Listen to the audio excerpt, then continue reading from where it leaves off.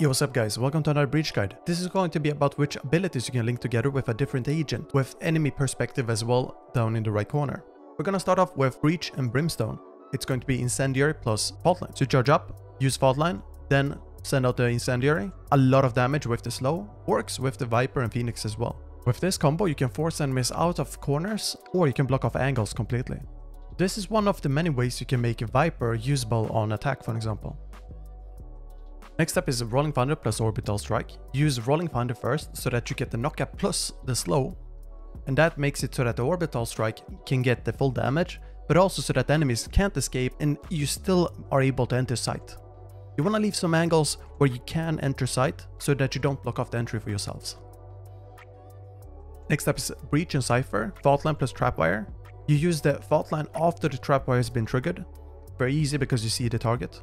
And they're going to be distracted because they have to shoot the Trapwire. Then we have Flashpoint plus Trapwire. Same concept. You use the Flashpoint when the Trapwire is triggered. Faultline plus Spikecam. You use the Spikecam to tag someone and then Faultline. It's a bit harder to pull off with Flashpoint and Faultline, but you can still do it. You just need to see the rough enemy outlines. Next up is Breach and Jet, Faultline plus Tailwind. You use Faultline to open up an angle for Jet. She tailwinds in. This way your Jet can move in without having to worry about the extra delay when you pick up your weapon after a Tailwind. Next up is Rolling Thunder plus Tailwind. Same thing, but greater effect. This way you can open up the angle and shoot multiple enemies without having to worry about line of sight. Then we have Breach and Phoenix, Faultline plus Curveball. You use Faultline to clear one angle and then Curveball to clear another angle. And that way, you can pretty much open up a sight completely. Flashpoint plus Run It Back, personal favorite. Use Flashpoint to pop flash for your teammate. And that way they can spend more time shooting instead of potentially dying to a headshot or having to do the Curveball alone. Then with Rolling Thunder plus Run It Back. Same concept, but this time they get knocked up and you get dazed for 6 seconds. In those 6 seconds, you can have your Phoenix pop off, you can rotate, your team can rotate, you can hold angles, you can flank, you can do a spike plant, you can do pretty much whatever you want because it's a huge and really strong ult. Breach and Race, Flashpoint plus Showstopper, pretty self-explanatory. You flash and then use the bazooka. Rolling Thunder plus Showstopper is pretty much the same type of combo, but let's say that you have multiple enemies you want to cover, multiple angles.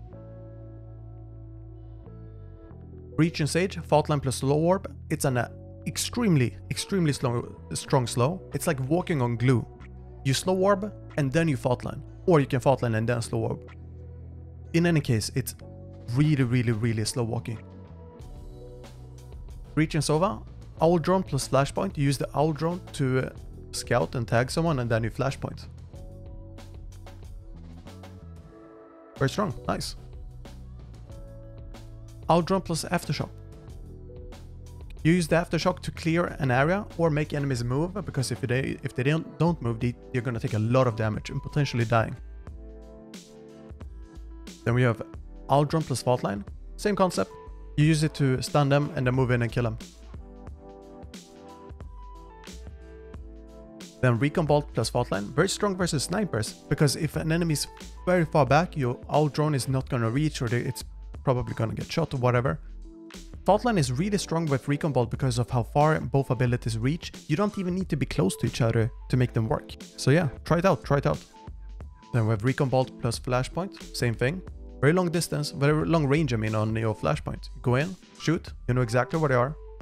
Next up is Recon Bolt plus Aftershock. Use this to clear an area or make enemies have to move. Recon Bolt plus Rolling Thunder. It's a bit overkill, but you can use it to scout where enemies are, and it's pretty good for big sites like Bind where you can't cover the whole site with your Rolling Thunder. And that's all guys. Thank you so much for watching. Leave a comment, subscribe and like the video, and I'll see you guys later.